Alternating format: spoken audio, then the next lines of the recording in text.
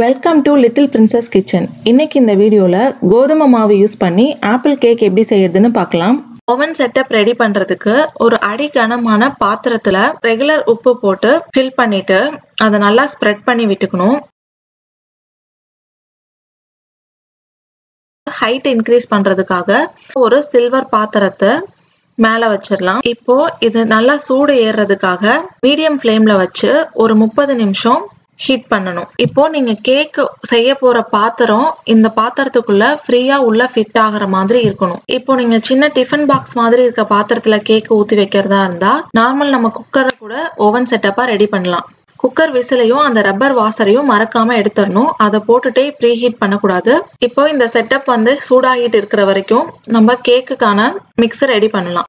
ஒரு பவுல்ல 125 கிராம் கோதுமை மாவு, 1 teaspoon baking powder, 1/2 teaspoon baking soda, ஒரு பிஞ்ச் உப்பு, இது எல்லாத்தையும் சேர்த்து நல்லா தரவா மிக்ஸ் பண்ணிடலாம். இந்த பேக்கிங் பவுடர், பேக்கிங் சோடா, உப்பு இது எல்லாமே நல்லா மிக்ஸ் பண்ணாதான் கேக் எல்லா இடத்துலயும் ஒரே மாதிரி நல்லா உப்பி வரும்.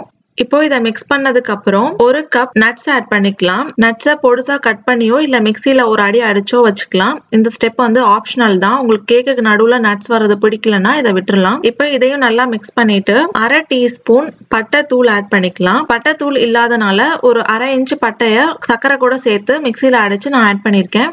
இப்போ இந்த ட்ரை மிக்ஸை அப்படியே வச்சுட்டு இன்னொரு பவுல்ல 100 கிராம் ரூம் டெம்பரேச்சர்ல இருக்க வெண்ணெயும் 100 கிராம் நாட்டு சர்க்கரையும் எடுத்திருக்கேன்.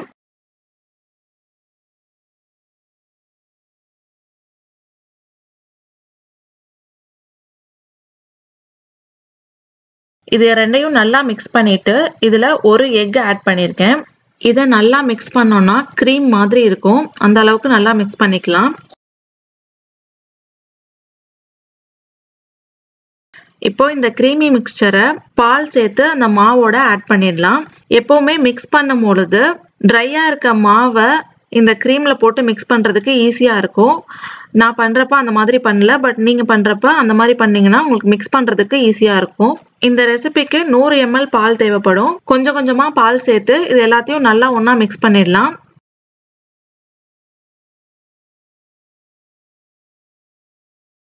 இதுல 2 ஆப்பிள சின்ன சின்னதா ஸ்லைஸா கட் பண்ணி வச்சிருக்கேன். அதை ஆட் பண்ணிடலாம்.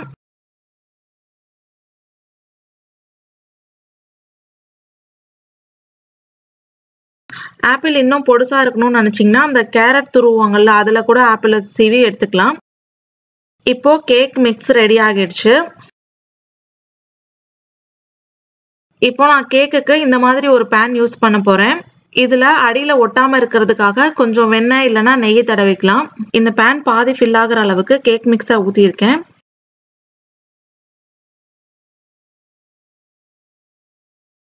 இப்போ நம்ம ஓவன் செட்டப் ஹீட் ஆகிடுச்சு. மேல கை வச்சு பாத்தீங்கன்னா அந்த அனல் தெரியும். இப்ப ரொம்ப கேர்ஃபுல்லா இந்த கேக் பேனை அதுக்குள்ள வச்சிடலாம். நீங்க குக்கர் யூஸ் பண்றதா இருந்தா குக்கர் மூடியே யூஸ் பண்ணலாம். பட் மறக்காம அந்த ரப்பர் வாசரையும் விசிலையும் எடுத்துடணும். ஒரு 20 நிமிஷத்துக்கு இந்த மாதிரி குக் பண்ணலாம். இப்போ கேக்கோட சென்டர்ல கத்தி விட்டு பார்த்தோம்னா கிளீனா வரும், மாவு ஒட்டாம. அந்த மாதிரி வந்துருச்சுன்னா கேக் ரெடி ஆகிடுச்சுன்னு அர்த்தம். அப்படி இல்லைன்னா இன்னும் கொஞ்ச நேரம் அதே மாதிரி குக் பண்ணிட்டு ஆஃப் பண்ணிருங்க. கேக் நல்லா ஆறுனதுக்கு அப்புறம் தான் ஸ்லைஸ் போடணும். அப்படி இல்லைன்னா உடஞ்சிரும். ரொம்ப ஹெல்தியான கோதுமை மாவு ஆப்பிள்ல செஞ்ச கேக் ரெடி ஆகிடுச்சு. நார்மல் கேக்ல இருக்கிற மாதிரி இதுல கிரீமோ இல்ல ரொம்ப இனிப்போ கிடையாது.